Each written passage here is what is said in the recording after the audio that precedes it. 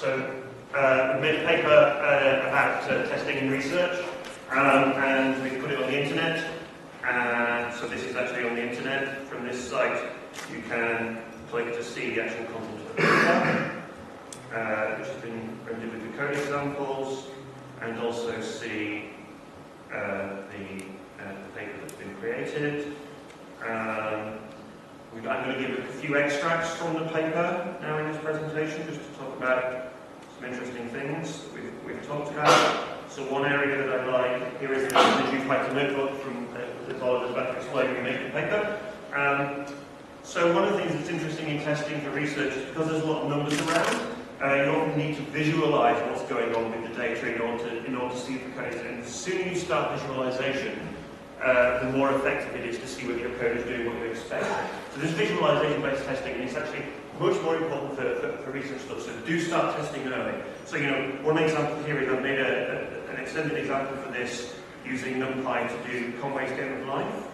And the way you tell that code is correct is through the animation of the Conway Game of Life happening. And by doing that, you can see if anything goes wrong. We can see if our periodic boundary conditions are correct. So while yes, we do want our automated testing of code that produces tests with numbers, this kind of visualization-based testing will give you a massive heads up on extra fast saying things are wrong. And do this automatically, and then look at eyeball the video every time you run code. Another thing from the Game of Life example is sometimes it's really hard to tell what's the answer supposed to be because the answer is quite complicated. But what we can test here is the conservation law, and the fact that glider's always got 5 live cells.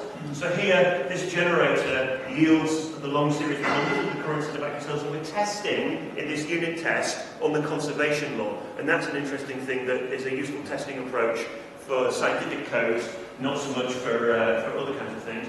And then finally, the last example I want to show from the Game of Life example, in 10 seconds, is that when you're making parallelism, you can instantiate multiple classes to represent your different computers. And so you test your parallel code without having to have MPI. So each computer is a different entity, effectively different classes.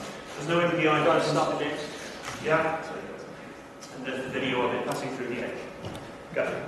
Alright, okay. So one thing we didn't expect, and ended up being rather better, was the amount of effort required to serve all of these formats. So as you saw, it's very cool that you can interact with the paper and you can run these simulations and look at them and fill in the parameters as well. So we wanted people to be able to download the notebook and just go to cut them out in whichever way they wanted to.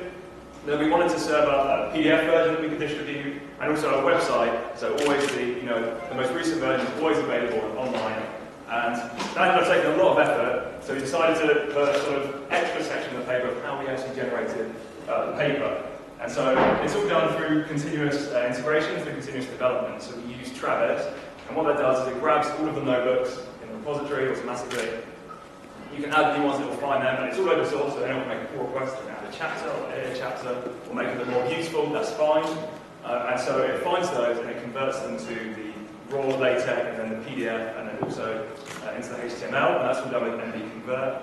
And then we use JetBrains templates and various things to then just serve it straight to the GitHub pages.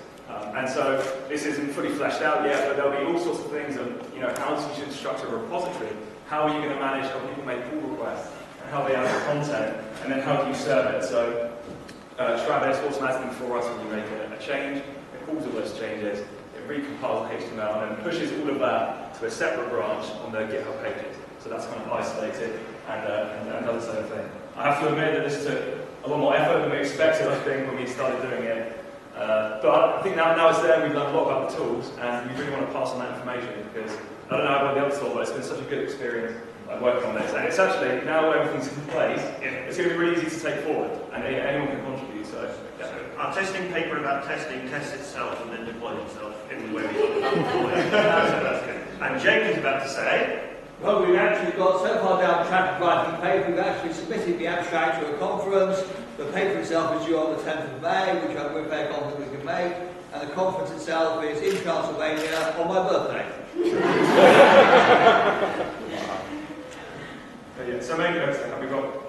So we could quickly say, so everyone came to the demo yesterday, we started looking into how we might be able to do like documentation validation. That's something that's not in there yet, but that's something we want to add. So it'll kind of before it. So at the moment, it already re-executes all the notebooks before committing. So if you make an error in that notebook, it's not going to upload that to the website. So there is already some error checking to make sure someone doesn't make a pull request and then break everything so that it's horrible.